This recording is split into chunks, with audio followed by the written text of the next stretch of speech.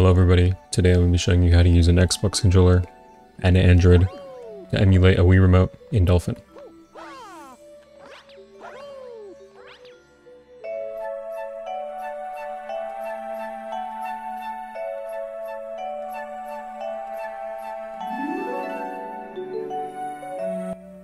The first thing you're going to want to do is install UDPWiiHook. I'm going to leave this application in the description. You're going to download it and extract it to your desktop or wherever you want it to be. And you're just going to leave it here for now. The second thing you're going to need is UDPWiiMote. This is an Android application. You are going to have to install this on your Android. And the last thing you're going to need is these config files, which I will leave in the description. Now let me show you what you need to do on Android. Now from your Android device, you're going to want to go to where you installed the file. Here to my downloads. And you're going to want to install the APK. After it's finished installing, you can click open. It's going to ask you to configure your gyroscope. Here, just leave it in the first option, gyroscope, and click OK. And that's all you're going to need to do for now. After installing UDPWiiMote on your Android device, go back to your PC and open up the UDPWiiHook. This will open a command prompt that will let you connect your phone and PC together. To do this, your phone and PC need to be on the same Wi-Fi connection, or the same network. After running UDPWiiHook and double checking that your phone and PC are on the same Wi-Fi network, you can launch UDPWiiMote from your Android device. And now you will see 4 connections. If you don't see 4, that's fine. If you don't see any at all, that's an issue, and you need to double check that your PC and your phone are on the same Wi-Fi connection and that you have ran the UDPWiiHook. Now, just click the first one here and then connect. And then you successfully connected your phone to your PC device. And now you will be able to use this application to emulate a Wii Remote in Dolphin. You may now set up Dolphin. The first thing you are going to want to do is head over to your documents folder. Here it is for me. I'm going to want to go to Dolphin, which is over here. Config. We're going to start here at DSUClient. And you are going to want to copy this section of the config that I will leave in the description. This first area, server enabled true, and then whatever. Copy, paste it here, and make sure to save it. If you don't have DSUClient.ini, you can just make one. It won't cause any issues.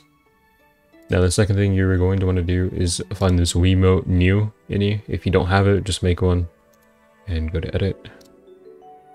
And here you are going to copy the second part of the config file. I will leave it in the description. Just copy it and paste it into this area here. If you see four of these, it's fine. Just delete all of it and replace it with this thing right here. Just copy and paste it over here. If you want to set up multiple Wii Remotes, copy and paste it 4 times and just change this from a 1 to 2 and then 3 and 4 and so on. And mine looks a bit different because I will be showing you guys how to set up an Xbox controller as a Nunchuck also. But if you just need the Wii Remote, like if you're playing New Super Mario Bros, this is the config you're going to want.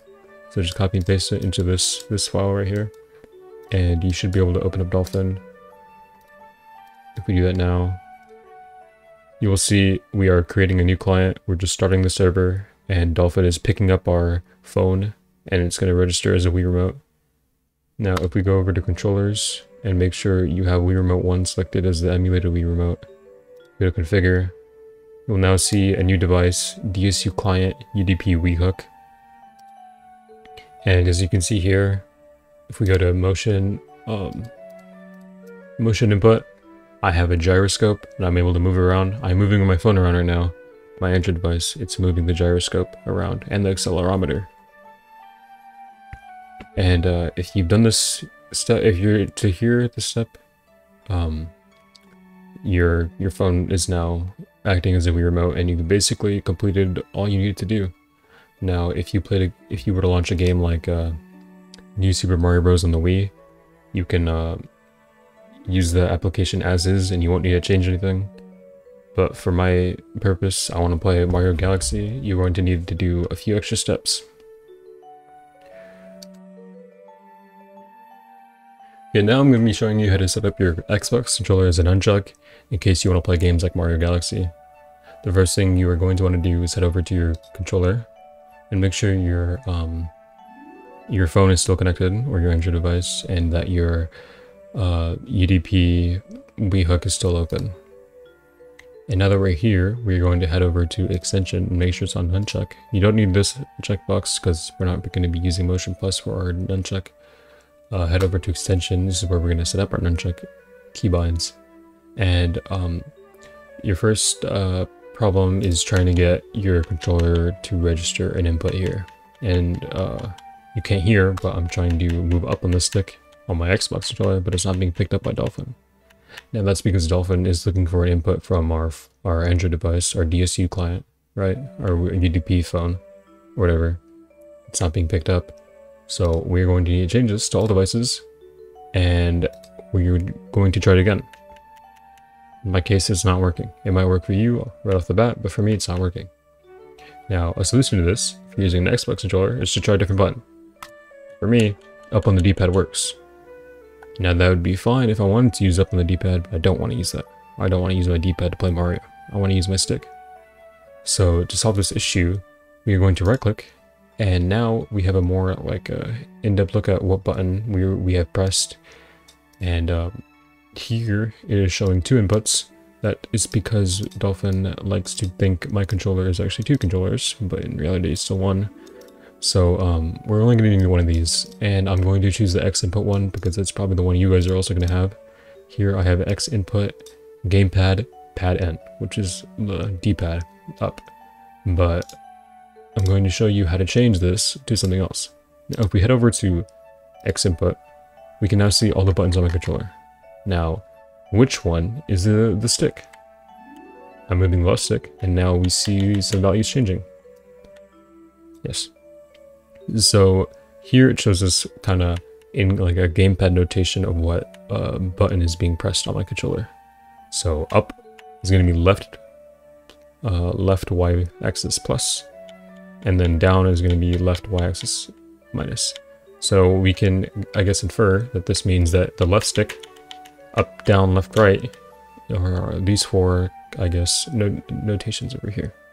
So I'm going to want to change up to, from pad N to left Y plus. Now when I go up, the stick now moves upwards. And I'm going to have to do this for all these other ones over here. So for down, I'm going to change it to this, but I want it to be minus the y-axis because I want it to be down. That works. Left. Paste this. And now that we're going on the x-axis, I need to change this to x, but I'm going left, so it'll be negative or minus. Now that works. And for right, we're going to do the same thing. X, but we can leave it on plus. So now I have the full range of motion on my nunchuck without having any issues. I can calibrate it here, make the funny circle. Iron all the issues out. Add a dead zone. And now I have added a stick to my my Wii Remote. A nunchuck. I've added a nunchuck. And furthermore, we have to add the buttons. So I want to add the Z button. I'm going to click on my X input. I want the Z button to be left trigger. So I'm going to press left trigger, and as you can see, this one's moving, so that must mean that it has to be trigger L. So I'm going to paste our little thing again, and I'm going to change this to trigger L. Now I press trigger L, the Z button is being pressed. I'm going to do the same thing with the C button. I will not change this. Get rid of this. Boom. That works fine. And now we can change the device back to DSU client, and the buttons are still being picked up by our controller. And now Dolphin has successfully picked up two devices at once.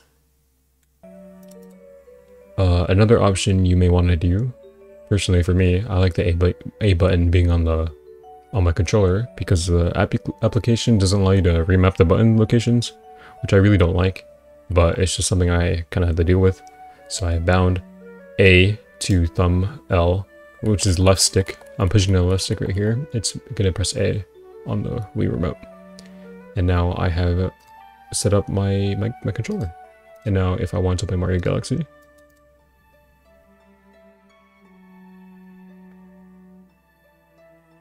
now I'm able to move around with my Nunchuck, I guess, using an Xbox controller.